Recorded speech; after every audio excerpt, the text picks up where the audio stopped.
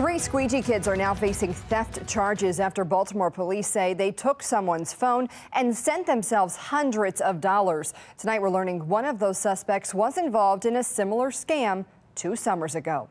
Fox 45's Vincent Hill joins us live now with a closer look at Cash App scams that are hurting a lot of Baltimore drivers. Vincent? Yeah, Maxine, so it happened in the 1800 block of Dundalk Avenue, and police say they watched the whole thing go down, and one of those suspects, someone they chased before. On Thursday, outside the city Squeegee enforcement zone, right at the county line. Sarge, he's currently in the process of doing the same thing. The other two are distracting the driver. Baltimore police giving chase to 3 Squeegee workers. Okay. 2 serving as a distraction, while the other grabbed a driver's phone and stole money using Cash App. 265, I got one across there. A 19-year-old, a 23-year-old, and 21-year-old Dedrick Colvin were arrested. Colvin charged with theft after police identified him as the one who took the victim's phone. If the crime or the name sounds familiar, that's because it is. Police say a male driver reported 3 male Squeegee kids snatched his phone and cash-apped a large sum of money to themselves. Police spotted the suspects who ran and broke into a basement on Portland Street.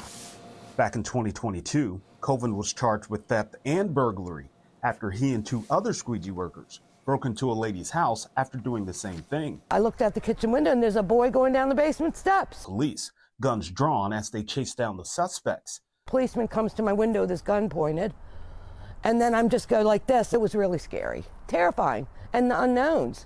That incident happening 6 months after this man was accused of shooting 2 Squeegee workers as another ran away for allegedly taking his mother's phone and cash-apping themselves over $2,000.